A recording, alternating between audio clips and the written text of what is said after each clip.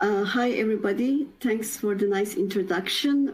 Before I start, I would like to thank Thermo Fisher Sciences and LabRoots for enabling this virtual event.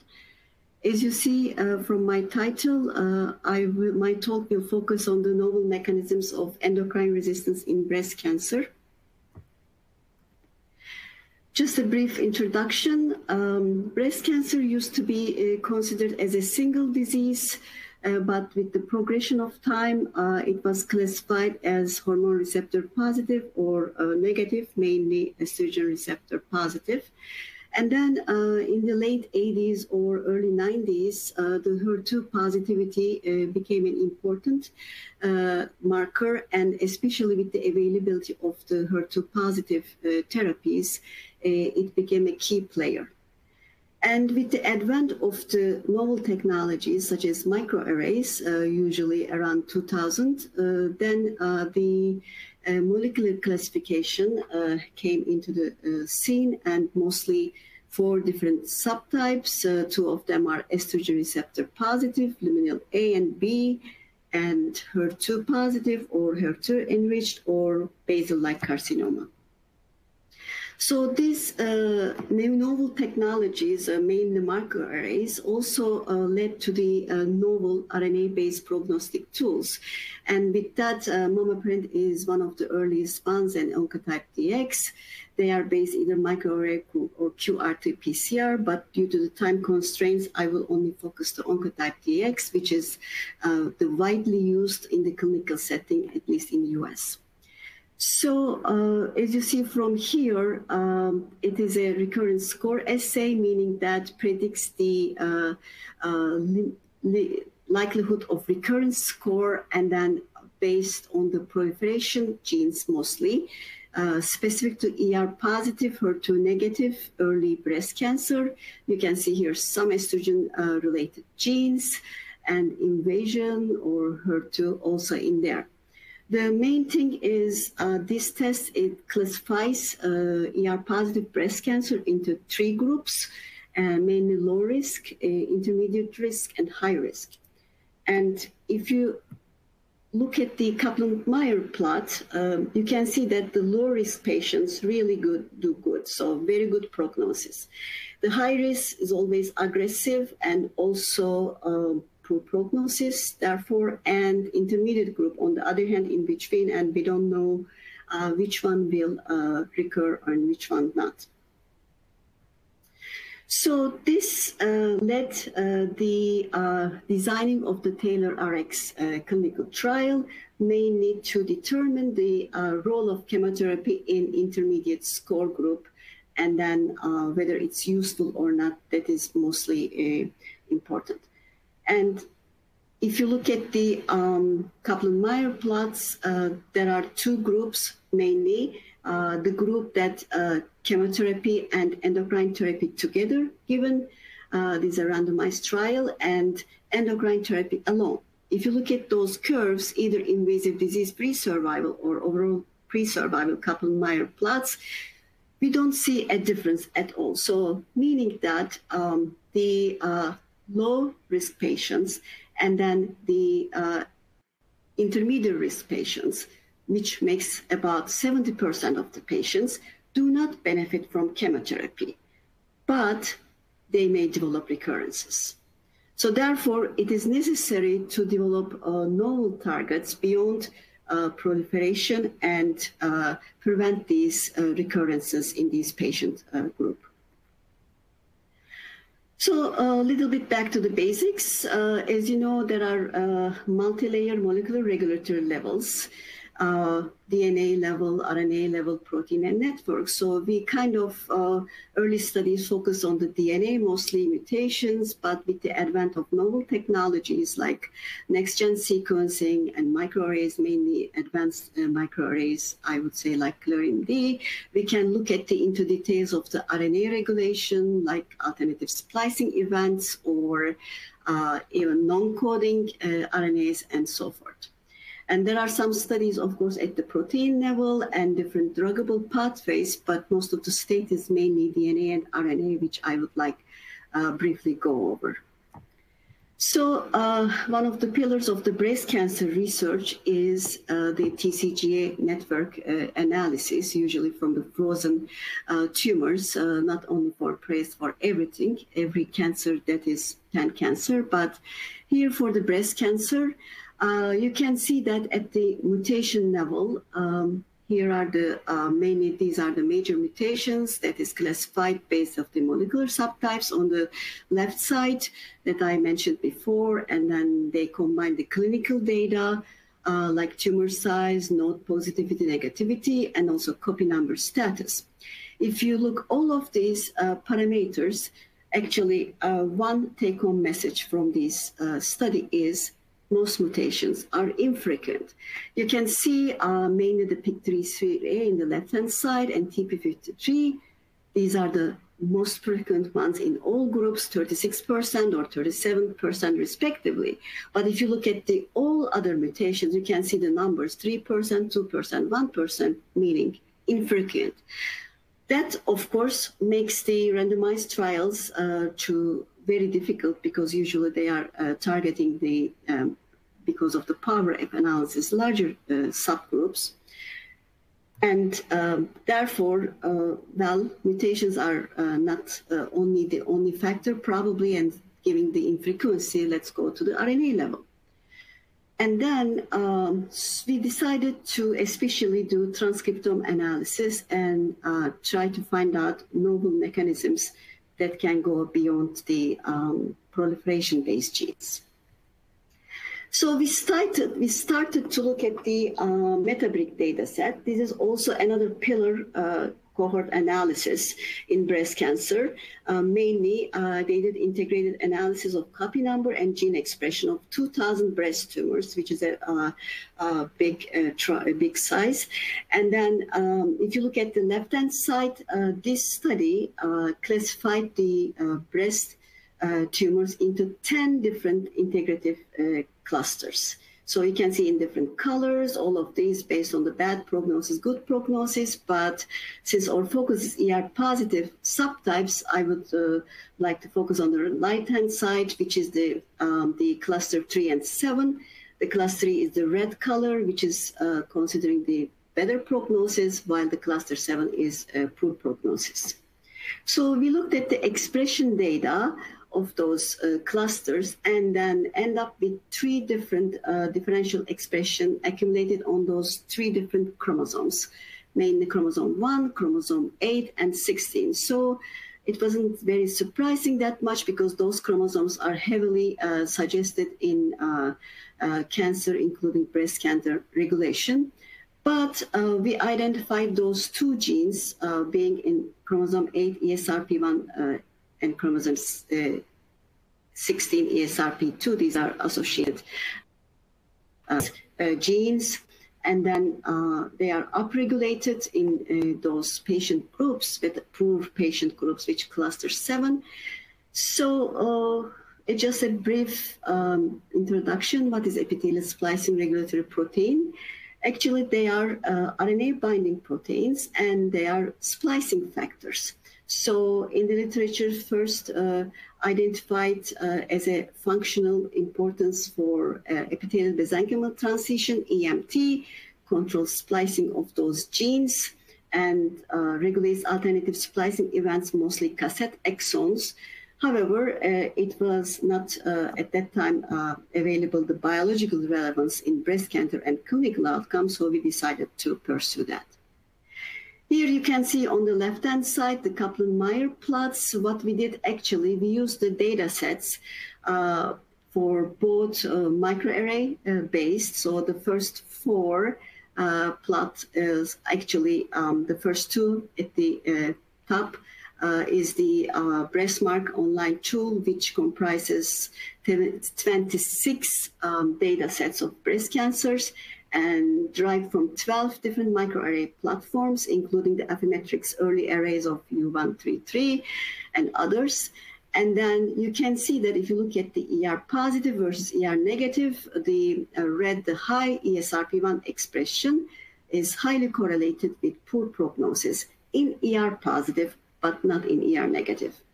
If you look at the bottom two plots, which is the TCGA breast tumor that I mentioned, we looked at, again, the ESRP1 expression in ER positive negative, and we verified that it is important in ER positive group rather than ER negative. So another thing we looked, actually, since we are focused on the resistance to endocrine therapies, what does it mean in terms of tamoxifen treatment, which was available data, and then chemotherapy. And you can see in the middle panel, it is highly associated, the high overexpression, with tamoxifen therapy resistance. But if you look at that, it doesn't do any difference with the chemotherapy. So this kind of further verified that it is important in actually resistant mechanisms. And if you look at on the right-hand side, we wanted to look some cohort with the Oncotype DX scores available. And with this, you can see both ESRP1 and ESRP2. It is highly expressed significantly in the high-risk group. Intermediate, yes, little bit trendy, but it is not significant compared to the lower group. And by the way, I'm not showing the ESRP2 because it was not significant in all of the groups. So we focused the further analysis to ESRP1 only. And then next, we decided to use some acquired resistant models, preclinical models to endocrine therapy. These are MCF7-based therapies, LCC2, which is tamoxifen resistance, LCC9, fulvestrant, and also cross-resistant to tamoxifen. These are the main standard of care therapies for endocrine therapy in the clinical setting.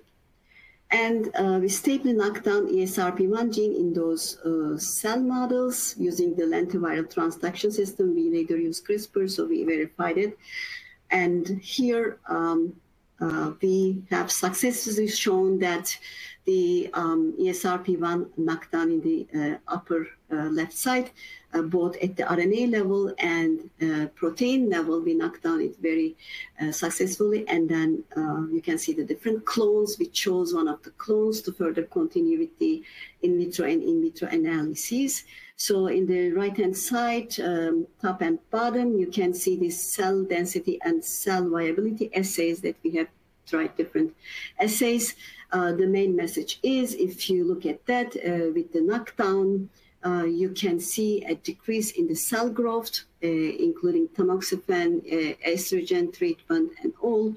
It's further decreasement, but it decreases the cell growth. And if you look at the in vivo data on the lower left side, for the both models of resistance, you can see that the ESRP1 knockdown, it can block the cell growth, reduce it significantly, or block the tumor growth also in vivo. So next, we decided to look at the alternative splicing event. As I mentioned, ESRP1 is a splicing. So it makes sense. It will change some of the alternative splicing events in these models. And here, just a brief background. As you know, in the constitutive splicing, the introns are removed to form the mature messenger RNA. And usually these are very tightly regulated process. Exons always either removed or included at the same locations.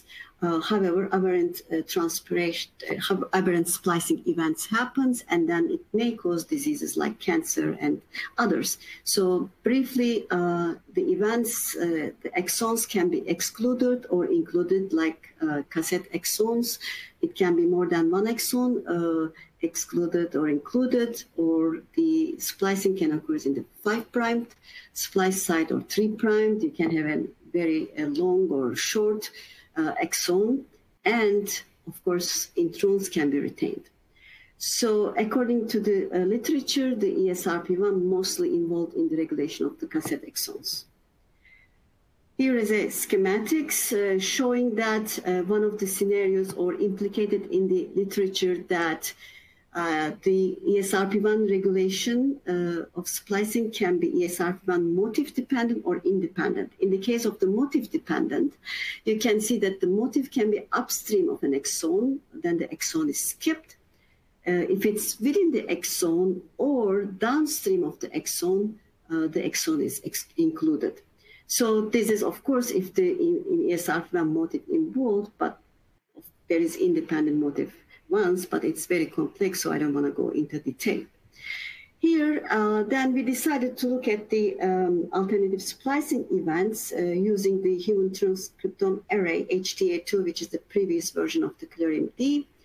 And you can see the donut plots here showing different levels. The circle shows different levels of gene level or alternative splicing level changes.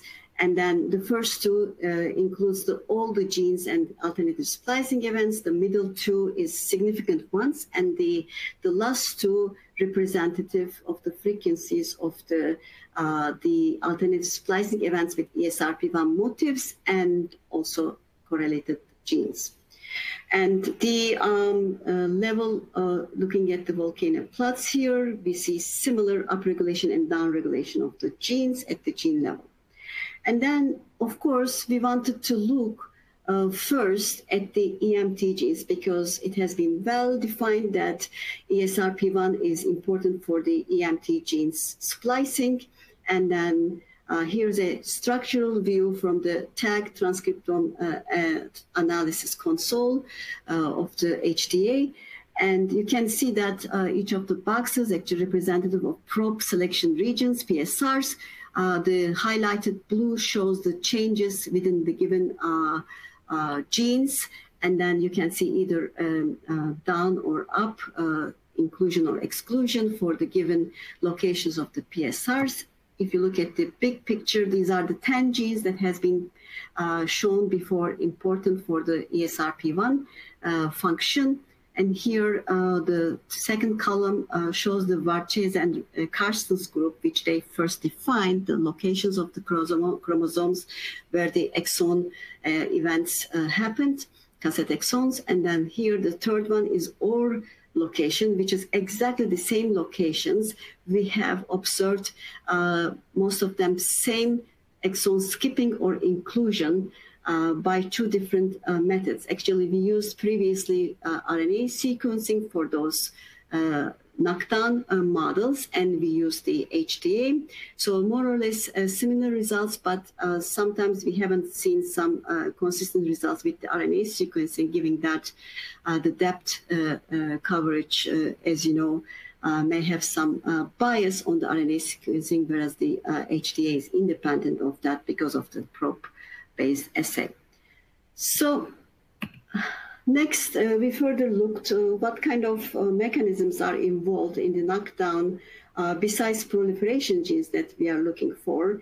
So to our interest, the metabolic pathways genes were reduced in terms of ESRP1 knockdown. Here you can see the protein analysis that mostly FASN, SCD1, and PHGD genes, these are the important genes in metabolic pathways. You can see in the tamoxifen-resistant gene when it's knocked down 2C3 column, most of them gone or maybe a little bit down with the FASN.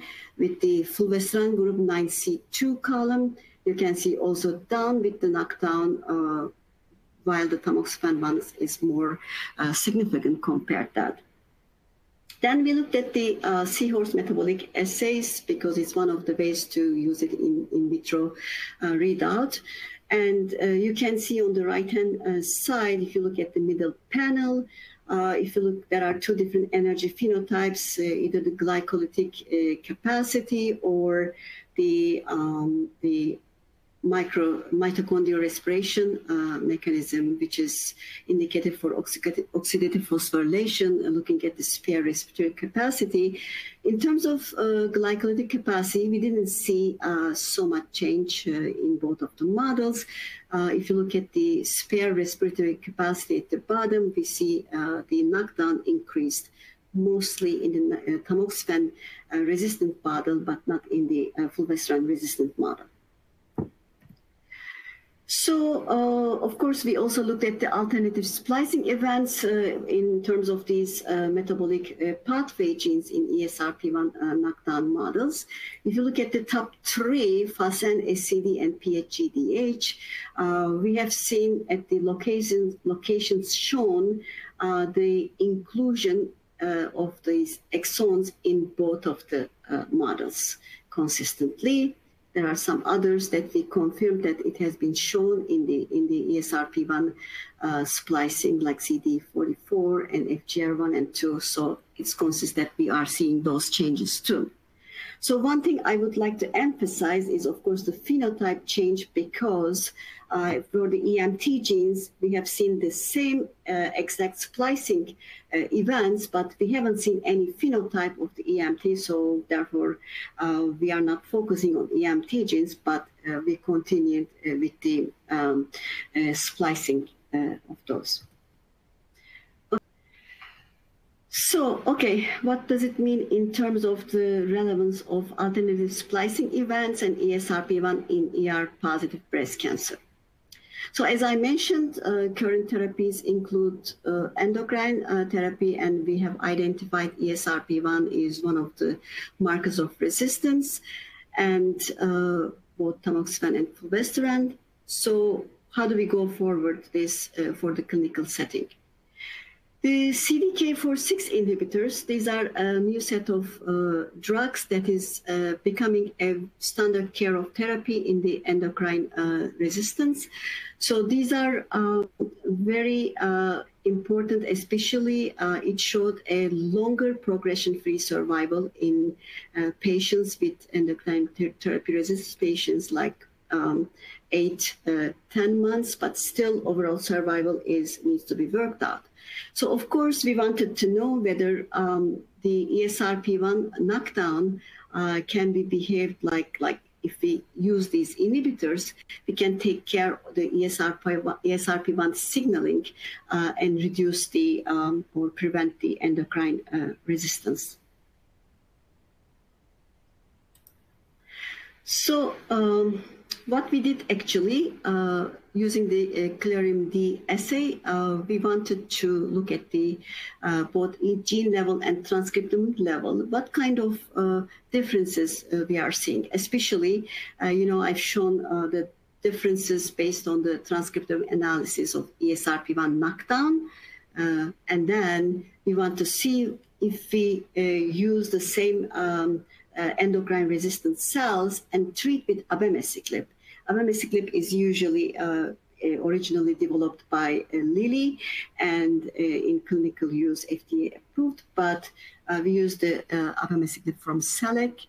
And so we decided to do the Clariom D assay. And here you can see by the Venn diagram what are the common genes and what are the unique genes to each of the treatment or knockdown.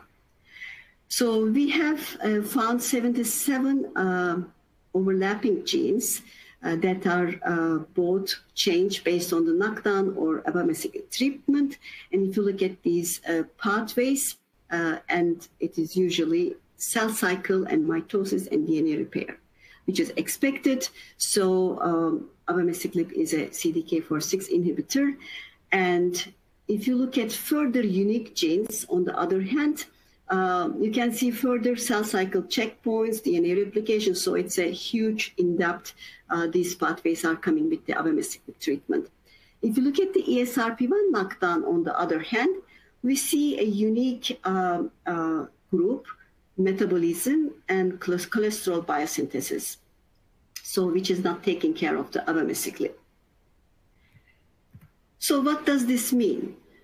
Mainly, if you look at the ESRP1, both proliferation and metabolism genes are regulated. And if you knock down, you can take care of both mechanisms. So dual inhibition of these mechanisms. If you only treat with abemaciclib alone, on the other hand, we only take care of the proliferation-based genes. And it doesn't do anything to the metabolic pathways. If you add tamoxifen to it, so you don't see any difference, so it doesn't do anything. So that kind of suggests that we also need to block the metabolism-derived pathways in addition to the proliferation pathways. With that in mind, we did a couple of comprehensive assays. Mainly, this is the integrated analysis of transcriptomics and proteomics. If you look at the individually, previously I shown that we did the HDA assay with the gene level, alternative splicing level, in response to the knockdown, which A and B. When we did this RIP chip assays, mainly RNA immunoprecipitation chip. In this sense, we combined RNA immunoprecipitation with the Clariom D microarray, and then looked at the same gene levels and the splicing levels. And we also used the immunoprecipitation proteomic assays. So we combined all of these assays together and to find out what are the main genes that are interacting with ESRP1, because ESRP1 is also an RNA binding protein. So we wanted to see what kind of RNAs are binding to ESRP1 that we can further continue with these genes in terms of metabolic genes I'm talking. And next, here you can see the detailed view of the RNA immunoprecipitation Clariom D assay. Here you can see the that is specific to the knockdown rather than the IgGs. And if you look at the Venn diagram, the 143 genes that are specific to endocrine resistant cell line coming up. In order to narrow down 143 genes, we did this integrative analysis and then come up with ESRP1 and PHDGH, the most important genes to further focus. On the right-hand side, the upper corner, we also did the RNA immunoprecipitation and RT-qPCR to verify the results from the RNA Clariom D assay. So which is verified. And we also look at the messenger RNA stability in response to ESRP1 knockdown. You can see on the left side, ESRP1 stability is half-life is reduced with the ESRP1 knockdown is expected, but it also affects the PHGDH as messenger RNA stability. You can see from 3 hours to in almost less than 1 hour. And all, as you see with the GAP-TH, we don't see any difference, which used as a control.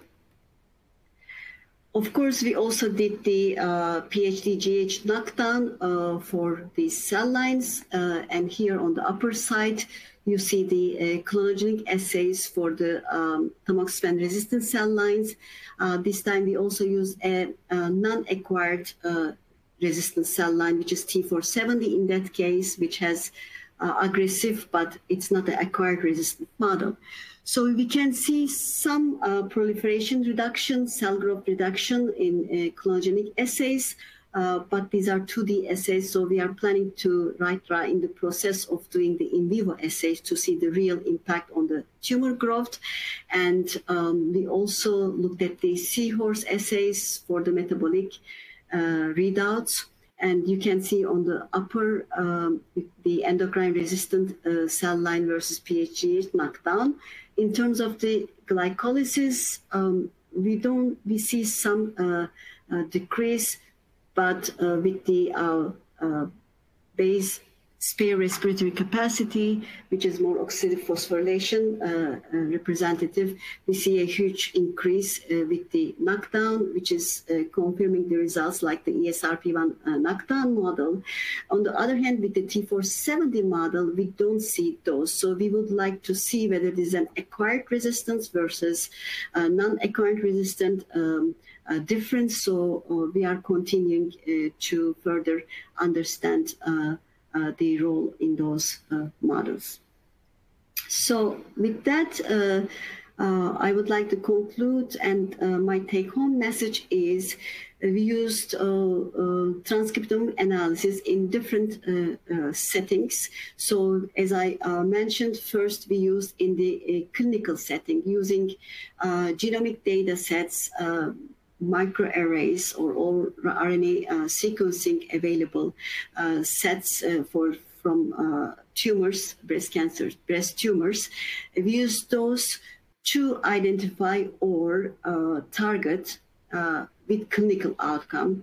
It's very important to find out. We went from the bedside because you need to see something that is important, challenging in the clinical setting. And then we took it to our preclinical models and used the transcriptomic analysis to understand the differences at the gene level and alternative splicing level.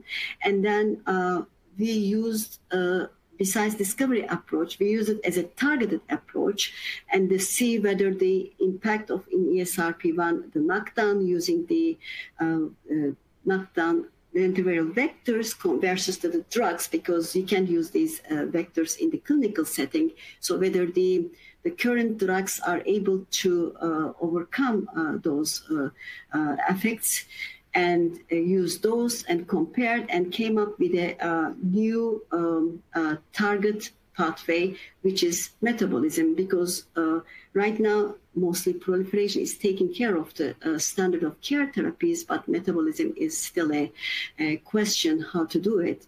So we use those techniques to target metabolic pathways.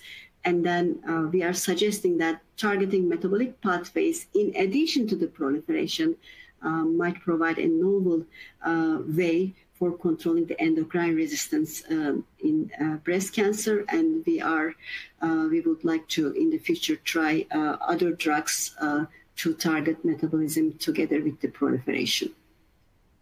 With that, I conclude, and I would like to thank my lab members and my collaborators at IU and outside IU, and also Thermo Fisher Group, especially for their help in both HTA and Clariom D.